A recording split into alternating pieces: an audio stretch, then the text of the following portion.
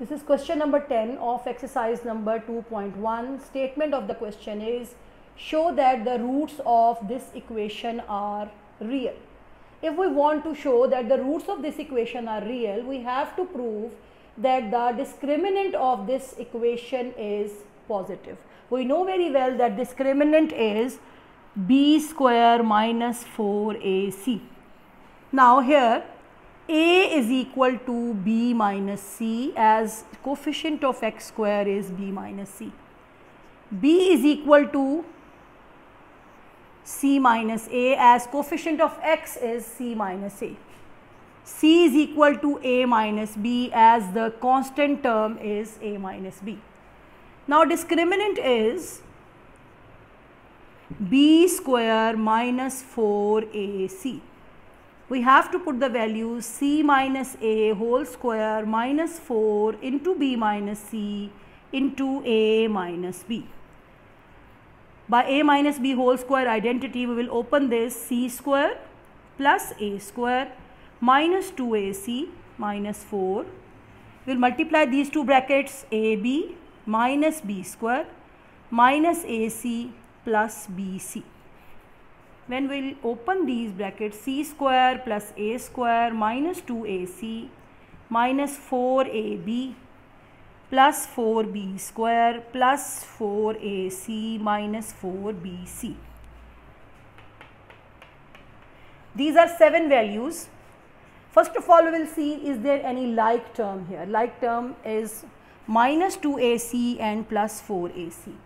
We will add these two terms. Then we will get, first of all we will write a square plus c square plus 4b square. I have written perfect squares first.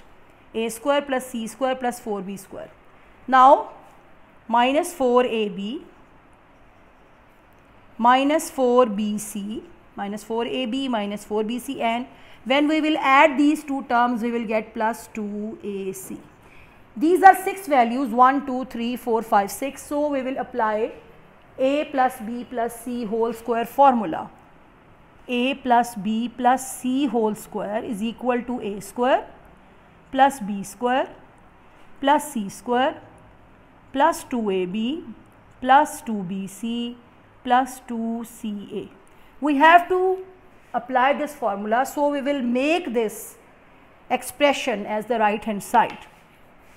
This is a square, this is 2b whole square, and this is c square. Now a square plus b square plus c square. Then we have 2ab, means 2 into a into 2b, which is 4ab, but we have minus 4ab.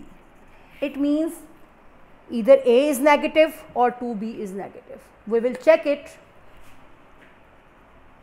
Plus 2 into b is 2b and c is c.